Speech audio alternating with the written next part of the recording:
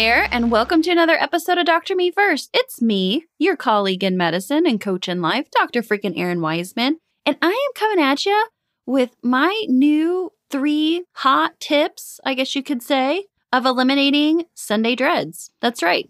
Maybe yours don't happen on Sundays, but the day or a few days before you have to go into work, that deep impending doom, the dark cloud that swoops around you, the feeling in the pit of your stomach or in your chest when you're like, oh my God, I got to go back to work. Yep, that's what we're going to talk about today. How you can get through it, you can eliminate it, and move forward in it. So let's do it. Let's get into this quick solo cast today so that you can be on your way to a better life, one that you love, and work that you're excited to get up in the morning for.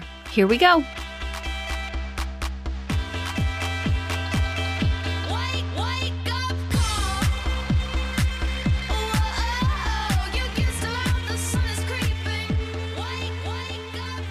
All right. So Sunday dreads. Also, a bunch of millennials online call it the Sunday scaries. That seems, I don't know. I don't care for that term as much.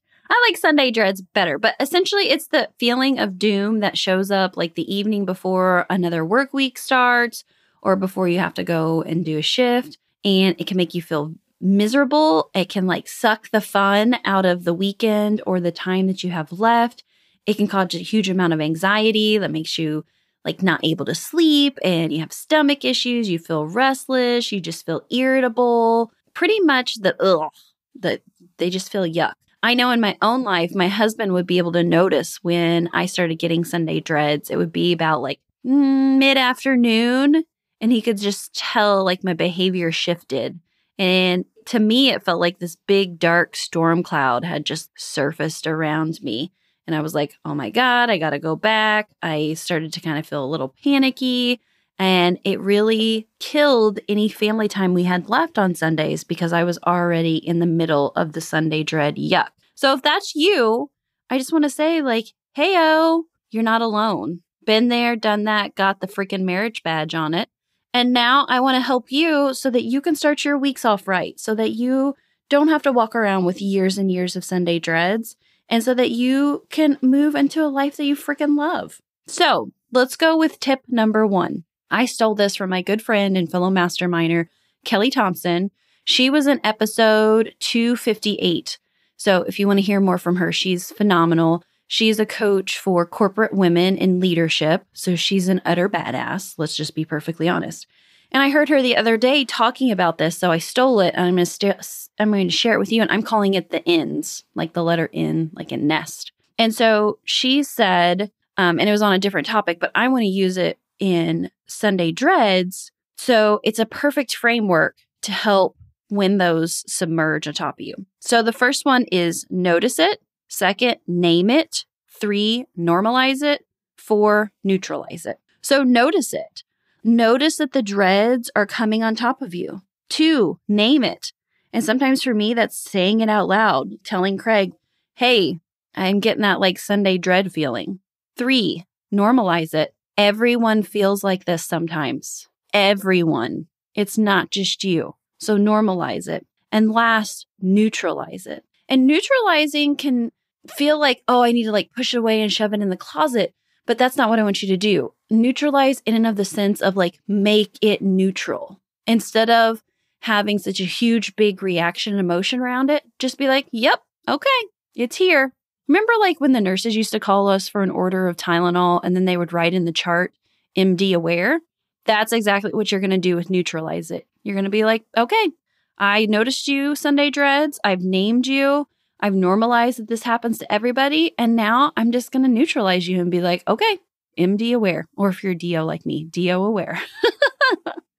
And the other thing I want to put in this is it's really important while you're going through these steps of notice, name, normalize, neutralize, that if you're having to do it often over and over and over again to use the N's, you need to be super mindful of what you're consuming. Maybe you're scrolling Facebook and that's what's triggering and making the dreads come in huger and bigger waves. Maybe you're on Instagram. Maybe you're listening to a podcast or watching something on TV or Netflix that is feeding the Sunday dreads. And yet you're trying to use this in technique and it's not working. I'm gonna bet that you're probably consuming something that's feeding it or something that's bringing up the dread. So in addition to doing the ends, which is the first step, make sure you're also being super mindful of what you're consuming on Sunday to see if that is bringing it into there. All right. Number 2 way to eliminate Sunday dreads is to use them as a signal. Just because you feel Sunday's dreads doesn't mean that there is impending doom and death coming. Even though that's how I felt, that, oh my God, something horrible is going to happen. Know that the messy doesn't mean that you're doing it wrong. Know that the uncomfortable doesn't mean that you're broken. Know that if you have Sunday dreads, it doesn't mean something awful and dreadful is happening. I think that's an important one. So use it as a signal. This is your signal now for change. And change can happen 1,000 different ways. My brain wants to go to, oh my God, in order to change this is death or dying. But now I know that about myself, that I go to the extremes. And instead, if I start getting Sunday dread, then I'm like, oh, okay, there that is again. This is signaling that something's going on under the surface. Where is this dread coming from? And one of my favorite things to do whenever you have a big emotion is instead of trying to push it away, ask it, what are you trying to tell me? So actually sitting and using Sunday dreads as a signal to figure out, what are you trying to tell me? Are you trying to tell me like it's time to make a change in my work? Are you telling me there's time to make a change in my staff? Are you telling me it's time to make a change in my schedule? Really sit with that as a signal for change. All right. And number 3 way to eliminate Sunday dreads is going to be some DO magic. I haven't really went into too much osteopathic stuff, but I'm going to tell you, it is magical. Not going to lie. I love being a DO. And so one of the things I want to bring up, and this is not medical advice whatsoever. This is just some DO magic knowledge that I want to sprinkle to everyone. So if you already know this, I want to reinvigorate that part of your brain. If you've never heard any of this, I am so glad to be able to introduce it to you. But I want to get into some like neuroanatomy and cranial nerves. So cranial nerve number 10 is your vagus nerve. And if you remember right with vagus nerve, it is like the queen bee of the parasympathetic system. So remember, sympathetic system, that's your flight, fight, or freeze. Parasympathetics is like your chill, homeostasis, awesome nervous system. So because the vagus nerve is in charge of those parasympathetics, those chill nervous system, we want to make sure that when the Sunday dreads hit, that is actually activated, that your vagus nerve, your parasympathetics are activated, and hopefully to calm down your sympathetics, which are that fight or flight, your heart is racing, you feel like you need to run away type feeling. So going back to all that, your vagus nerve comes out of your jugular foramen on your skull, cranium, okay? And with DO magic, with osteopathic manipulation, we know that if there are any dysfunctions, somatic dysfunctions, so any changes at the base of your neck or down your neck, that those can be treated and actually help with your vagus tone. Because what we've noticed is people who are stuck in like fight or flight, they have really high sympathetic tone and really poor vagal tone. So again, like we're trying to switch it over. So this is where my magic hack comes in. What I want you to do, I want you to get a pillow. I want you to get a foam roll. Hell, you can even get a magazine and roll it up or a book. I don't care. Something that's going to fit under the back of your head, but doesn't go all the way down to your shoulders. Doesn't go all the way down to the back of your neck. Okay. And what you're going to do is you're going to place this under your skull. So your occiput. So that's like the bottom part of where your hairline is at the top, kind of where your neck and your head connect on your occiput. And that is where I want you to place this pillow, this foam roll, whatever. Place it there, and then I want you just to lay back on it. Yeah, literally. I just want you to lay back on it and sit there and relax into it. I mean, you can turn your head from like side to side and massage it.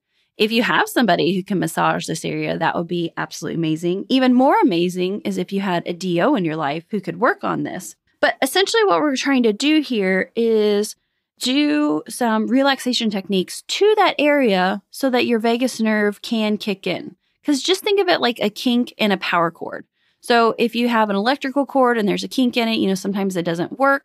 And so by relaxing this area, you're unkinking the cord and you're helping the vagus nerve be cool and relaxed. Now, if you're not into DO magic, which granted, I know not everybody is, but this is an awesome exercise. Also, if you don't want to use a pillow or a foam roller, you can just take your hands and rub them up and down the back of your neck. Again, starting at your occiput. If you go a little bit further down, then that's your OA area. A little bit further is your AA. And then that's also where C2 of your neck is. So we're talking pretty high up. Get online and Google it if you're not sure what I'm talking about. Or maybe I'll put some pictures in the show notes. I'll take some pictures of myself doing this. So you can rub that area as well. I just think it feels really nice to just lay there and relax and do it. And then while you're doing it, do your ends as well. Notice it, name it, normalize it, neutralize it, if you want to get 2 bangs for your buck. But I wanted to give you something tangible and actionable to do because it's great to do all this mindset work, but sometimes I need to do a little bit of doing. If you're not into the DO magic and increasing the tone of your parasympathetics by stimulating your vagus nerve, other ways that you can kick in your parasympathetics is to ground. So like literally thinking about the bottoms of your feet, grounding into the bottoms of your feet, or going outside. Actually, we know that resetting our parasympathetics very much comes from just like the wind blowing on our face, listening to the birds, seeing a flower outside, sitting under the tree, noticing some of the colors, maybe putting your bare feet in the grass or into like a puddle of water. Nature is a natural balancer of our immune systems, and it really can help us do like a reset when we reset our computer or our cell phone when it crashes. A nature break is another great way to do that. So there you go. There's 3 great ways to help you eliminate Sunday dreads. The ends, using Sunday dreads as a signal, and then doing some DO magic. I hope that this will make your Sunday dreads so much more easier and able to tolerate, that you can see that this is not the worst thing that's happening to you, but actually it's showing you how to live the most amazing life that you can, because it's going to spur you to change.